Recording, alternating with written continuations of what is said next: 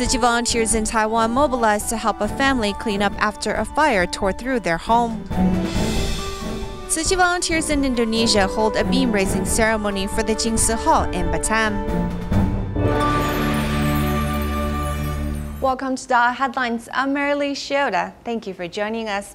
Early morning on November 19th, a fire broke out in a residential building in New Taipei City's Banqiao district, leaving one dead and one injured. After getting notified about the disaster, some Tzu Chi volunteers went to the hospital to care for the injured, while others were mobilized to clean up the home. As the fire burned everything in the living room and the balcony on the 4th floor of this apartment's building, Tzu Chi volunteers came to help clean up.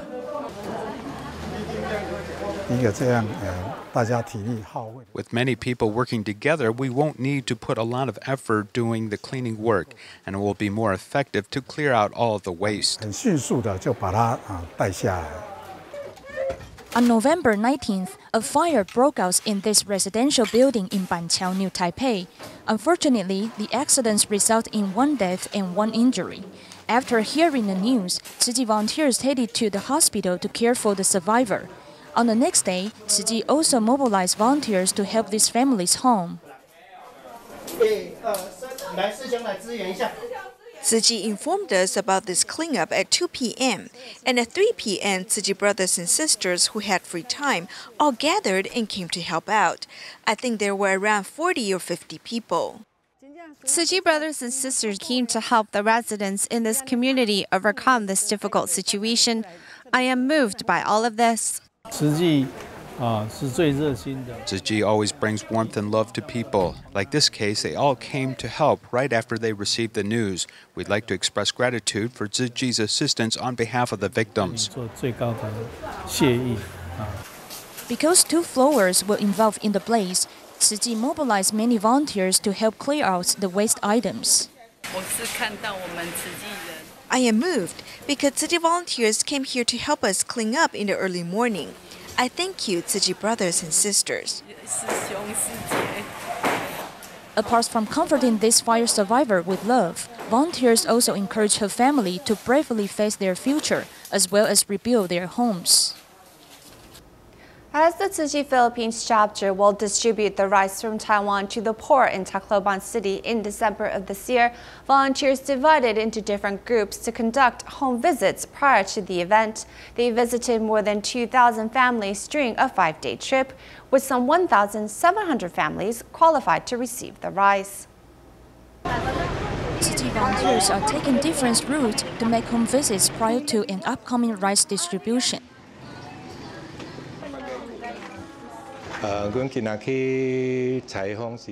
We conducted home visitations today because we're going to host a rice distribution next month.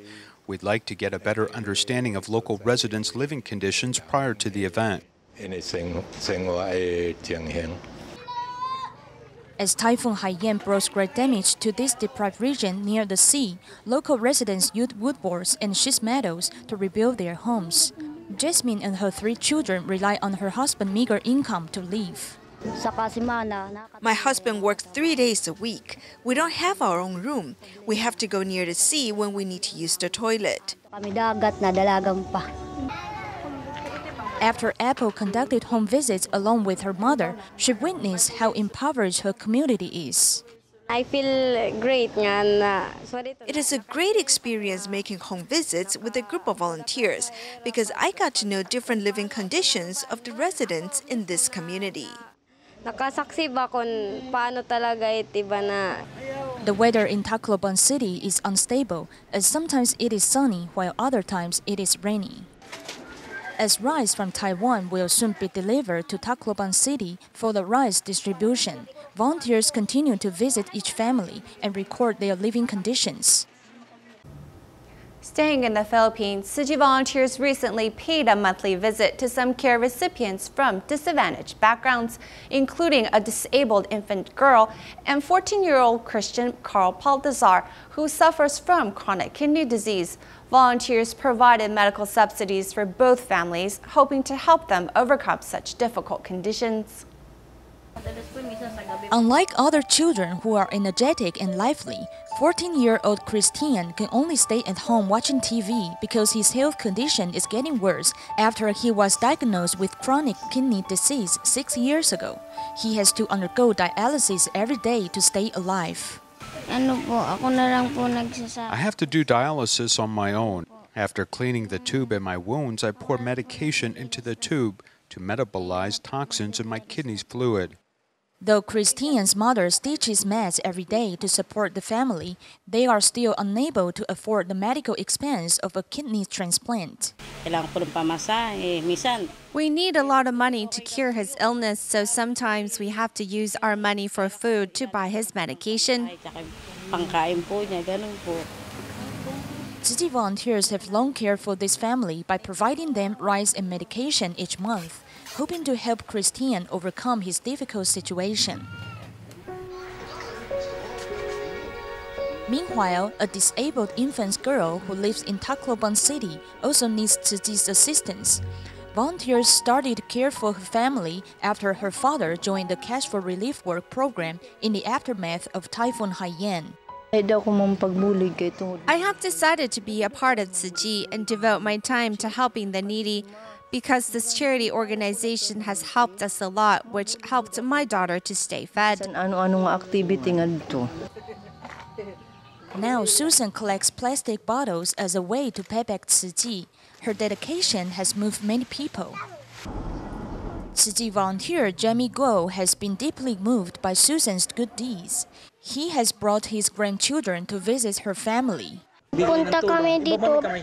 I can see that their house is unsafe and they need some food to eat. My grandfather hopes that we can understand the needs of the less fortunate. Learning from experiences like this, anyone can help to make society full of kindness and love by helping each other and learning to reciprocate. The WHO Regional Office for Southeast Asia organized a regional workshop on healthcare waste management in Kathmandu, Nepal, and Dalian Tzu Chi Hospital has been invited to share its experience. The hospital deputy superintendent not only shared the hospital's experience in reducing and recycling medical waste, he also introduced eco-friendly products to the other workshop attendees. And also I would like to Dalian Tzu Chi Hospital has been invited by Healthcare Without Harm to attend regional workshop on healthcare waste management held in Kathmandu, Nepal. Since we have good connection with Healthcare Without Harm, who is one of the workshop participants, they have invited us to share our experiences in processing medical waste and reducing environmental footprints.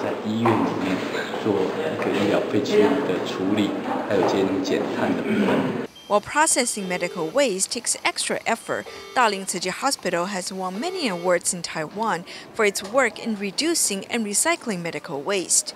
Therefore, the hospital seizes this occasion to introduce eco-friendly products produced by DaAi technology to the other workshop attendees. Tzu Chi's medical facilities have put in much effort in managing medical waste. In addition, they have the support of DaAi technology. Therefore, in recent years, we have received positive feedback in similar conferences around the world. Through sharing its medical waste management experiences at the workshop, Dalian Tzu Chi Hospital hopes to help promote environmental health in Nepal and other countries in Southeast Asia. Municipal animal shelters around Taiwan already have limited space, and in February next year, with the implementation of zero euthanasia policy, more pressure will be put on these facilities. Although private shelters are willing to continue taking over this care, without strengthening education at the source of the problem, this new zero euthanasia policy could just exacerbate existing problems in managing stray animals. On February 2017, Taiwan is about to enter an era when municipal animal shelters will implement zero euthanasia. According to the new laws and regulations, each dog must be given an area equivalent to 5 square meters.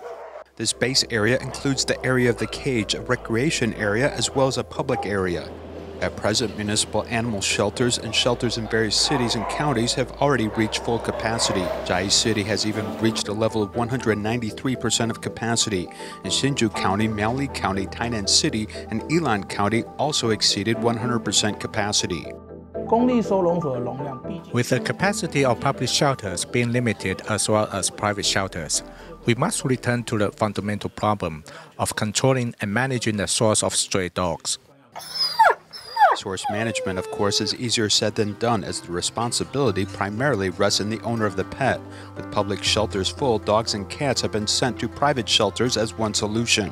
According to data from the Council of Agriculture, Chiayi County has the highest percentage of animals in private shelters, with more than 70%, followed by Penghu County and Yunlin County, which stand at more than 50%, with Taoyuan City and Chiayi City also having a high ratio. DaAi TV is here at this private shelter, which may surprise people, as there are more than 800 dogs located here. Many are curious how the leader of this operation, Mrs. Xu, decided to start this shelter.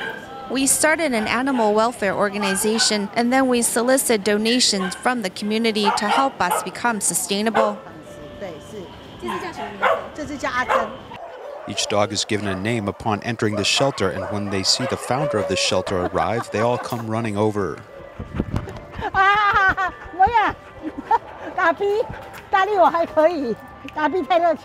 Over the past 2 months, whether it's stray dogs on the road or those in shelters or those that have been abandoned, I feel that there are more and more. Originally, Xu Wenhui and her brother wanted to go into animal welfare services, but their particular association also operated 2 parks, which had up to 2,800 dogs. To take care of these dogs which face euthanasia or being abandoned, a sparsely populated area was found, with a monthly cost of $78,000. Sometimes you may see a dog that is about to be euthanized, and if I can just use a little of my ability to help, we will do it. We currently receive dogs from the Xinwu Shelter, Zhubei Shelter, Tainan's Wanli Shelter, Shanhua Shelter, and Jiayi's Mingxiong Shelter, along with a Pingdong Shelter. In fact, the dogs from the shelters are the ones that people don't want, but if they can perform well, they are definitely okay. On the one hand, actively training dogs can increase the adoption rate, while on the other hand, her brother is still actively trying to rescue dogs.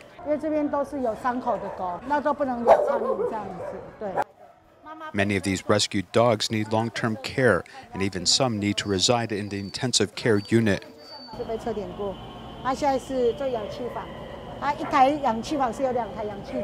What the government can't do, private organizations may be willing to take over, but this is not a permanent solution. What needs to be done is more public education at the source of this issue. In fact, having feelings for others is important, as some of these animals are old and have been dependent on their owners for a long time, and then they are just discarded. There are so many dogs in shelters that face euthanasia, which I believe is a very cruel thing. Shelters should not be the place where pets are put at the end of their life, with the zero euthanasia policy potentially helping them. But this may mean that they are just sentenced to life in prison. While improving policies treating these animals is a step in the right direction, more thoughtful and caring supporting measures are still needed. In Indonesia, the Jing Si Hall in Batam is nearing completion, which marks the second spiritual home in the country. As the hall is closer to Singapore, it can also serve as a cultivation ground for them as well. Together, everyone looks forward to the final completion of this building. In Indonesia, the Jing Si Hall in Batam is holding a beam raising ceremony. After a Jing Si Hall was established in Jakarta, Tzu Chi volunteers in Indonesia work towards building a second spiritual home. Besides the Jing Si Hall in Jakarta, Batam Island hosts the second Jing Si Hall in our country. It is also close to Singapore, which can help bring our Dharma family closer together, so our path is straighter and smoother. The Tzu Chi Batam Liaison Office was established in August of 2005. In the past 10 years of building Tzu Chi's mission, no one is happier than the person in charge, Diane Low, to welcome their own official Jing Si Hall. I have to set a good example for others, and of course I work hard to coordinate everything. It was mindful and more mindfulness to ensure that everything is done well and complete. The construction for the Jing Si Hall began in June of last year, and the construction ran smoothly. A beam-raising ceremony was held as the main structure is nearly complete. With the volunteers handing over the blessing and wisdom locks, all wish for the remaining construction to go as planned. The Master wants Batam to work together in harmony. Now that we have our own Jing Si Hall, perhaps it can help us recruit more bodhisattva to join us. After cutting into Indonesian ceremonial food, volunteers also perform a drum and bell set to send blessings. Together, everyone looks forward to the completion of their new spiritual home. Back in Taiwan, continuing her island-wide trip, Master Zhen Yan has arrived in Tainan. At the year-end blessing ceremony there, she encouraged everyone to be mindful and expressed her concern for those affected by the recent earthquake that struck Japan's Honshu Island.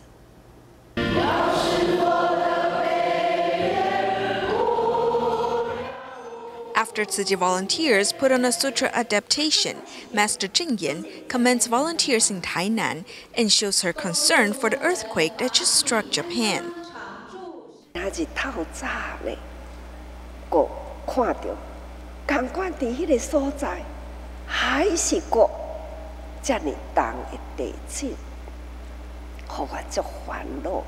Looking back at the past year, natural disasters have taken place frequently around the world.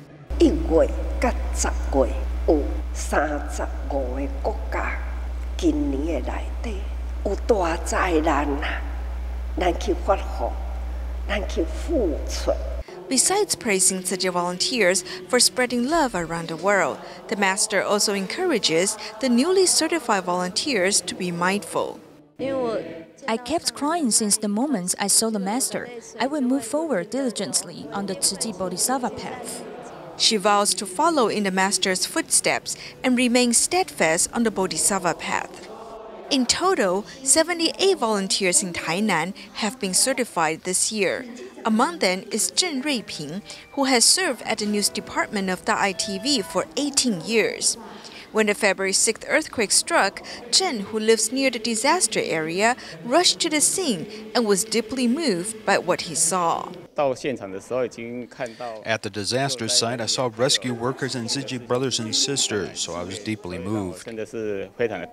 Being certified as Tzu Chi volunteer, Zheng feels a sense of mission and honor. He vows to work with other volunteers to carry out Tzu Chi's missions and spread love to those in need. When 75-year-old Yang Jiaxiong of Tainan was younger, he used to drink alcohol as part of his business affairs. Upon a trip to Tzu Chi's spiritual home in Hualien 18 years ago, he realized a better use of his time and began picking up glass bottles for recycling instead. Besides separating glass bottles by color for recycling, what else is there to know? Yang Jiaxiong from Tainan spent 4 years finding out.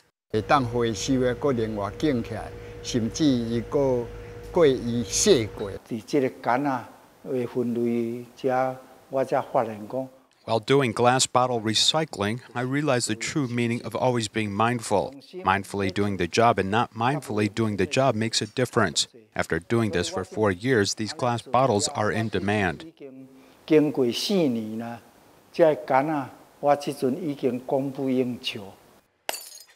These heavy and fragile glass bottles are sorted not only by color, but after rinsing them out, he also sorts them by size. It's this extra effort that makes the recycling buyers like purchasing glass bottles from him. In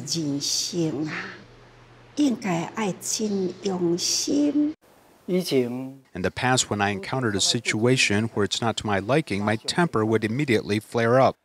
Now I always take a moment to think about the situation and hesitate. After accepting the Master's "Please always be mindful" as part of my life, I give in to anger less often. Not only changing his temperament, Yang also puts time in as a medical volunteer. Having once been in the hospital for surgery, he knows the pain and discomfort of staying at a hospital. Thus, he makes time to visit patients to perform and entertain them. Seeing the patients forget their suffering is the best reward for Yang Jiaxiong. In our next report, we will introduce a Tzu Chi volunteer in Malaysia who has dedicated her time to Tzu Chi's education mission despite being plagued by cancer. After she passed away at the age of 52 in November, a memorial ceremony was held on her behalf, where all those present recalled her dedication and passion for life. Tzu Chi, a volunteer dedicated to Tzu Chi's education mission, suffered from breast cancer, uterine cancer, and bone cancer over the course of 12 years. Despite her illnesses, she persevered with volunteering for 10 years before her passing.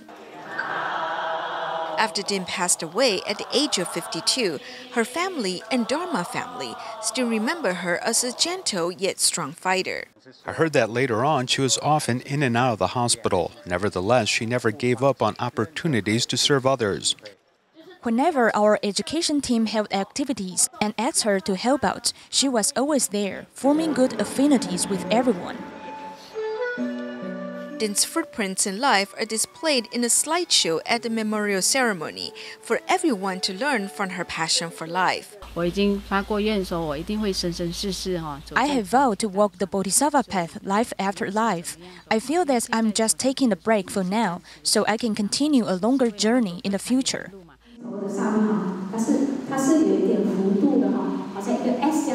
Din's dedication and passion for life have also become an encouragement for her family and friends.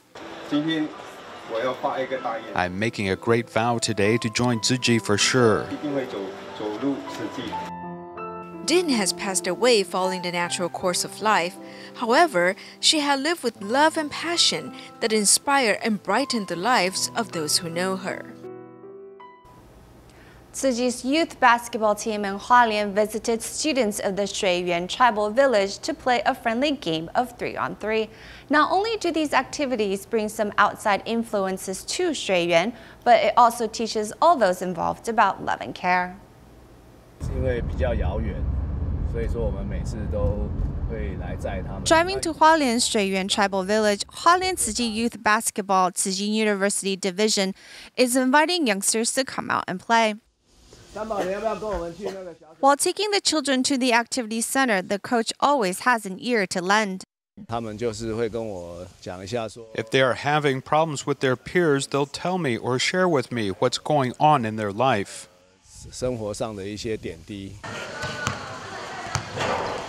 The tribal children lead the college students to Shuiyuan Activity Center to play a game of 3-on-3. I didn't like basketball before, but after coming into contact with it, I was interested, so I've continued to participate. They live in a more remote region, and their equipment might not be so complete, but they still value each, and every time we come to play games with them. The Tzu Chi youth basketball team doesn't only want to teach the team members ball skills, but it also helps build their character, bringing a positive influence to society.